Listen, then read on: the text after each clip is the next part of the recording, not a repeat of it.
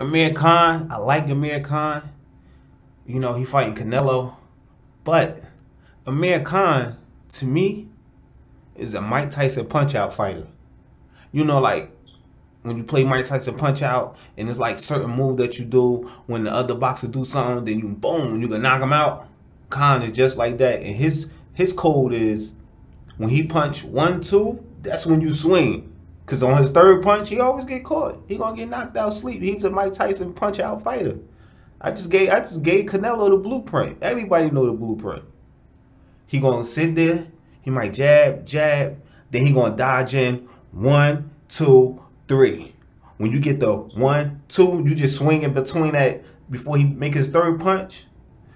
And fucking glass gonna splash everywhere. Come on, Khan. I hope Khan win though. You know why?